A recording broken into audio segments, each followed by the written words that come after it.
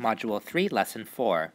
Objective: add fractions with sums between 1 and 2. Here we have 3/4 plus 1/3. Let's draw area models for 3/4 plus 1/3, what it is that means. So we have 3/4 first. We'll divide this into 4 parts. And we're looking at 3 of those parts. So there's 1/4, 2/4, and 3/4. And we're putting that together with 1/3. And for 1/3, instead of drawing vertically, we'll draw horizontally for 1/3. We'll divide it into 3 parts. So there are 2 lines there. And we're looking at 1 of those thirds. So there is 1/3. And there is 3/4. When we add them together, let's see what it is that we get. We'll make equivalent fractions for 3/4 and make equivalent fractions for 1/3 so that we have that same denominator. We'll start with 3/4 just as before, and then since we're adding 1/3 to it, using the area model, we'll divide it into 3 parts, drawing those 2 horizontal lines there. Now, instead of 3/4, we now have 1, 2, 3, 4, 5, 6, 7, 8, 9. And we have 9, and there's total of them there now is 12. You notice that this is 3 rows by 4 columns. 3 by 4 is 12. That's the denominator there. For 1/3, much the same way, I'll have 1/3 looking exactly the same way to begin with. And then just as I drew 3 lines to divide that into 4 parts there, I'll do the same thing here with 4 vertical lines this time. And then so that 1/3 is equal to 1, 2, 3, 4. 1/3 is equal to 4, and the total of parts again now is 12. So now I have 3/4, which is equal to 9/12, plus 1/3, which is equal to 4/12, and I'm adding them together. I do get 13/12, and 13/12 is bigger than 1. So we have 1, 2, 3, 4, 5, 6, 7, 8, 9, 10, 11, 12 twelfths already. 13/12 is 12/12 plus 1 more 12th. 12/12 is equal to 1. And then we have 1 plus 1/12, which is 1 and 1/12. So 3/4 plus 1/3 does equal 1 and 1/12.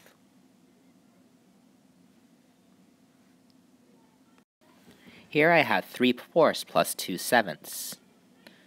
And then so let me go ahead and draw what 3/4 is and draw what 2/7 is. For 3/4, draw vertical lines. We're looking at fourths, and we're looking at 3 of those. For 2/7, again, it's the denominator to know how many parts we're dividing that into. That's 7. So that's 1, 2, 3, 4, 5, 6 lines to divide that into 1, 2, 3, 4, 5, 6, 7 equal parts. And I'm looking at 2 of those parts, or 2/7. And then let me shade that in. And this again was 3/4. Now what I'll do is I'll draw the arrow here, showing that we're making equivalent fractions for 3/4 and for 2/7. We call that getting a common denominator. So we need an equivalent fraction for 3/4. We'll start with 3/4. And again, we'll draw our 6 lines to divide it into 7 parts. It's 1, 2, 3, 4, 5, and 6. And if we count up the number of parts, we have 1, 2, 3, 4, 5, 6, and 7, which makes sense. So that's 7, 14, and 21. And then let's make sure I actually shade in those little parts there too. So that's 21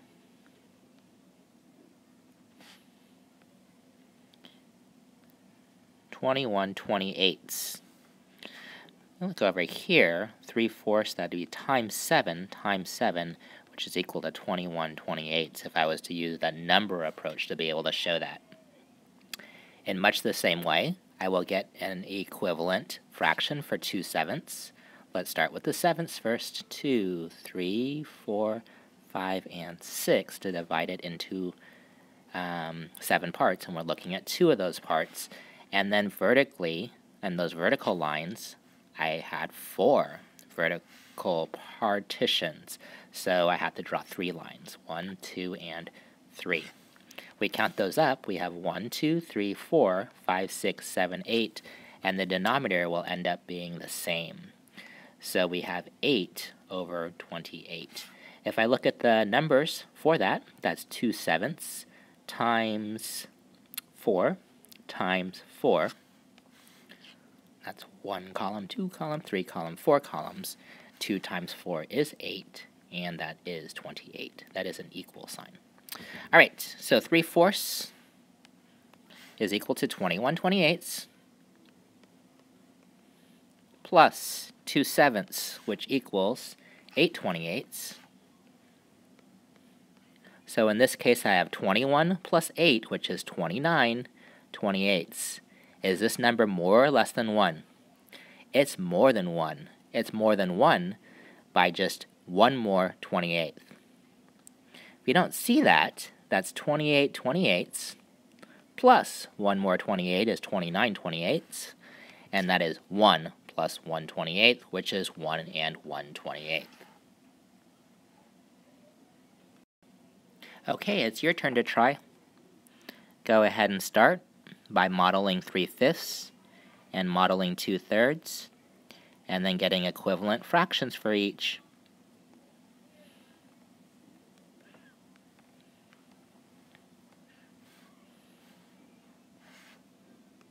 Pause that video. Did you start with fifths there? And did you start with thirds? Remember, we're looking at 3 of those fifths, so we will shade in 3, and we're looking at 2 of those thirds, so we will shade in 2 of those. So this again here is 3/5, and this here is 2/3. We're looking at 2 of those 3 parts. We'll copy that down below. So 3/5 here, and we have 2/3 here, and then we just need to make those equivalent fractions. Just as we had partitioned this into 3 equal parts, we will partition this horizontally into 3 equal parts. So instead of 3/5 now, you'll notice that we have 1, 2, 3, 4, 5, 6, 7, 8, 9, 10, 11, 12, 13, 14, 15. It is 3 by 5, which is 15. And then so this is 15 here, and then we're only looking at 9 of these. 3 15ths, 6 15ths, 9 15ths. So 3/5 does equal 9 15ths. Over here, we had already drawn horizontal lines, so now we have to draw the vertical lines. When we are drawing vertical lines, we are drawing 4 of them to divide it into 5 equal parts. So 1, 2, 3, and 4. And then so again, we still have 15 in the denominator, and I'll show the numbers for this. That's 2 times 5 and 3 times 5. 2 times 5 is 10, and 3 times 5 is 15. This is 10 15ths. If you look at it, you have 1, 2, 3, 4, 5, 6, 7, 8, 9, 10 15ths. So, lastly, did you add them together now that you have equivalent fractions where it is that the denominators are the same? 3/5 plus 2/3 is 9 15ths plus 10 15ths. That there equals 19 15ths, which also equals, remember this is in between 1 and 2, This is just a little bit over 1 still, so we'll have 15/15 plus how many more still? Did you say 4? Hopefully you did. Equaling 1 plus 4/15, which is equal to 1 and 4/15. Some of you may have left it like this with 19/15. That's what's called an improper fraction, and we have to put it into a mixed number with the 1 and 4/15. Ideally, you were able to show the model and show the math behind each of this. 3/5 equaling 9/15, 2/3 equaling 10/15. Add them together, and then be able to put it back as a mixed number. Here's one last problem. I have 5/6 plus 3/4. And then so let's model each. 5/6 will use verticals. 2, 3, 4, 5. So we've divided it into 6 parts. 1, 2, 3, 4, and 5. Those are our 6 parts, but we're only looking at 5 of those parts, or 5/6. Remember to label it as well. So that is 5/6. Over here for 3/4, we'll use horizontal lines. 1, 2, and 3, and we're looking at 3 of those, so that's 1, 2, and 3. That there is 3/4. Not quite a hole here. Not quite a hole here. If they were holes, then the answer would be 2. We know our answer is, in this case, less than 2, and it looks like it's going to be bigger than 1 as well. Let's get ahead and make equivalent fractions for those. So I will make these look exactly the same first.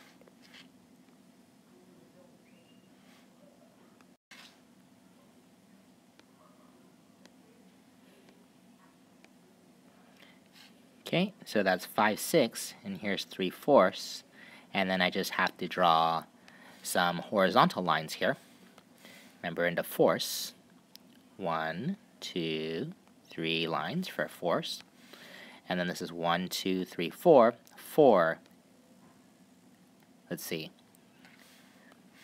what it is, though. It's 6 times 4, because it's 6 by 4.